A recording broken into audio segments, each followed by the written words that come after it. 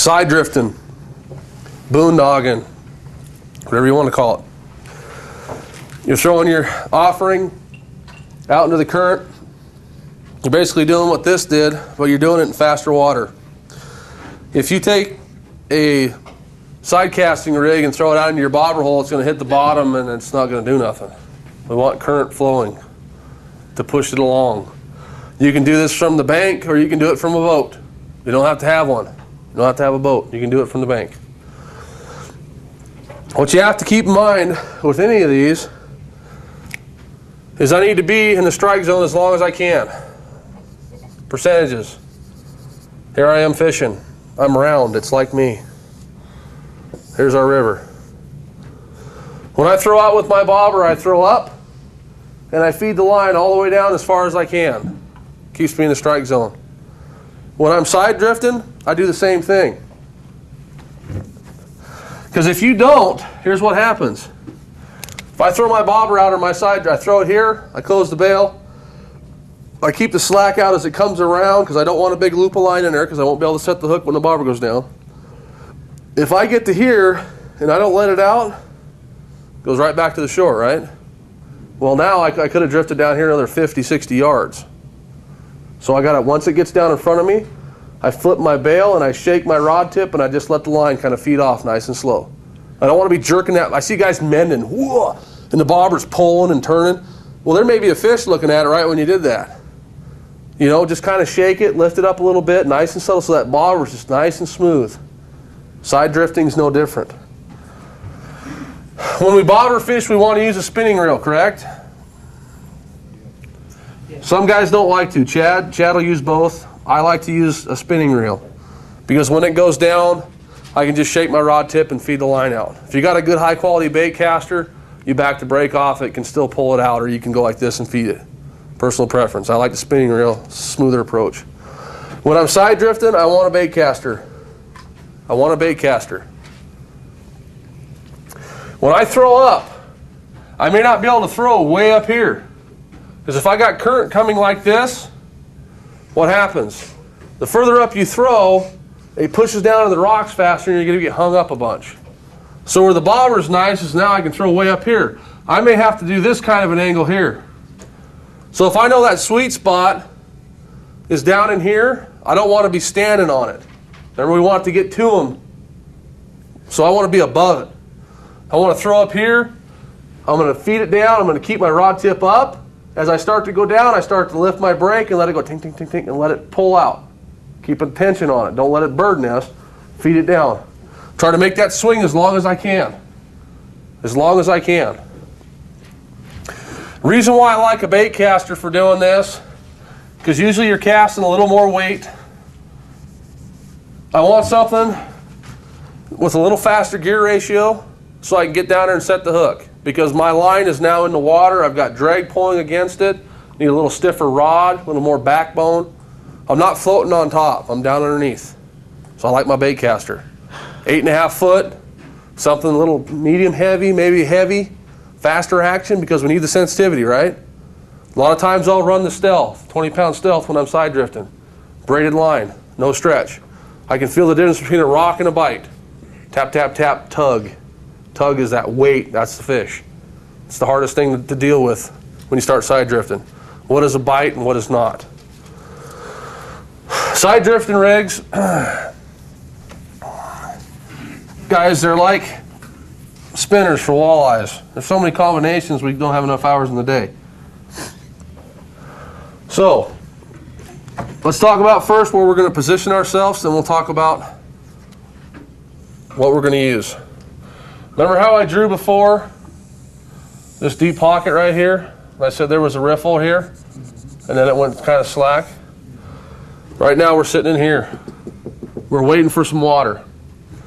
If it warmed up and it started to run, I would get up in here and I'd start side drifting. Reason being is now we've got fish coming through. They're moving. We're trying to intercept them as they move. The percentage spot now becomes here because these fish are spreading out.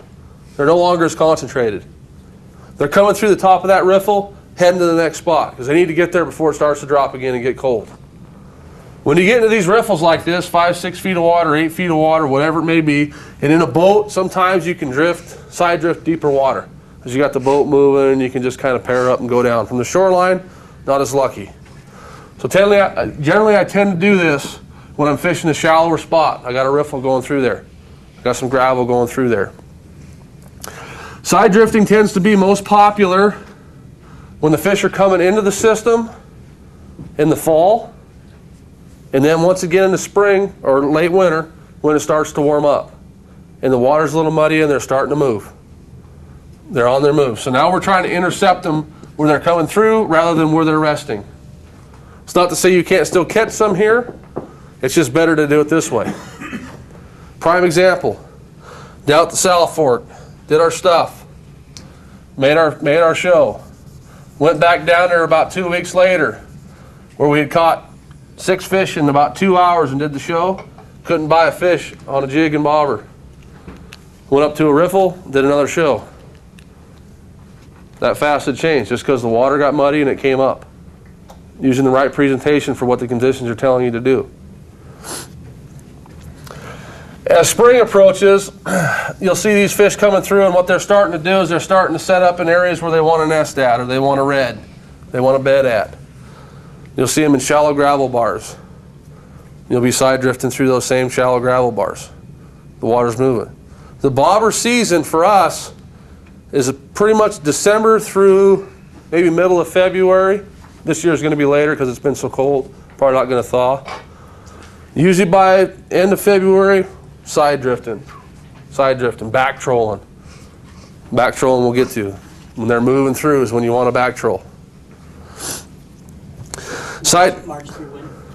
What's that? March till when? Yeah, March through, well, till it closes. Which is like, what was it, April 30th, I think. This is just a standard side drifting setup, guys. Like I said, there's millions of these, millions of options. Basically what it consists of, you've got a red octopus hook, you've got a chunk of yarn, and you've got a corky. These can be all sizes. They can be small, they can be big. Some of them have little wings on them, spin and glow. What you have to know about these is, why do I use a bigger corky? Why wouldn't I use a smaller corky? Exactly. If I'm fishing in faster water, I need more flotation because it's going to blow this thing down in the rocks and it's going to get stuck. If I'm using a bigger egg sac that's got weight and I need to pick it up, I got to use a heavier one. Or a bigger corky. Corky size depends on speed of water. Just like picking a jig head when you throw it out, or picking the weight that you use when you're side drifting. Slow flow through the riffle, smaller corky. You just want it hovering right up off the bottom. You don't want it way up in the air like this. You just want it to hover. So once again, it's an experiment. You constantly got to be moving through. Now you know your progressions with your colors. If you've got muddy water, what color do you want to use, which is typically muddy when you're side drifting? Chartreuse, greens. Okay.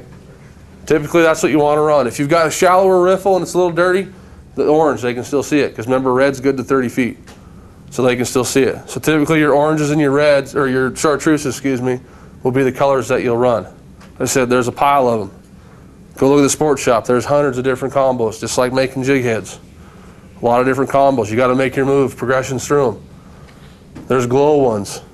Okay, get it? There's a bunch of different styles. Now usually what will happen with these, Snake River, it's popular, more popular than I'd say on the Clearwater, but the Snake is more popular to take those shrimp that we talked about and just put a piece of shrimp on there and side drift with the shrimp. The Clearwater seems to be more of an egg bite. What I think it has to do with is that you have to think of the egg bite coming on when the spawn starts to happen. Later in the season when they start dumping eggs, eggs will always work better than shrimp will.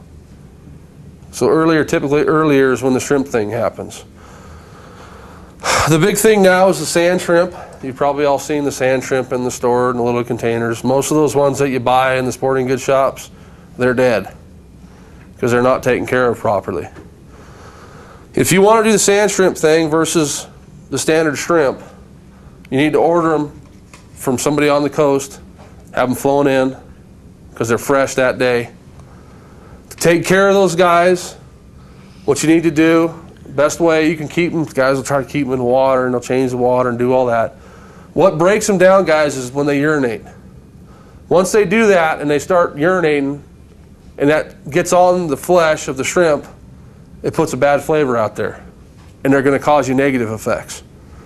What the best thing to do is lay them down in a layer, take a wet paper towel, put it on the bottom, put your first layer down, the next paper towel on top of that, and the next layer. Then you change out your paper towels once a day. They're going to last you about 3 days. So if you want to use a sand shrimp, and we're going to talk about rigging sand shrimp in a minute, that's how you keep track of them, take care of them. It was in the paper that Idaho was going to outlaw live shrimp. They're wanting to do it because the problem with it is that they'll eat it. They'll take it all the way down in. And when you're working with catch and release stuff, you can't release them. That's the main concern. Because what happens with those guys, as Mickey can attest to you, they hit and they hit, and they just keep letting them hit. Bang, bang, bang, till the rod loads up. You know, they're not eating, but they're working it down there. Or with a typical shrimp, as soon as you get the bite, boom. And what happens is when it's being back trolled, not so much side drifted, because the side drift you feel the weight of the fish right away and you hook it. When you're back trolling a plug with a diver set up, and this guy hooked to your plug, and the plug's down here dancing around, and this is like the walleye spinner, remember how I tied that up? Same principle here. You just sit there and let it wait, let them eat it. Let them eat it, let it eat it. Well, they get it down there, and you set the hook, and there's all kinds of bad things that happen. So that's the concern, is allowing them to eat it too long. All those fish, guys, that snake and clear water systems, man, we got to take care of those fish. So that's why that's coming up like that.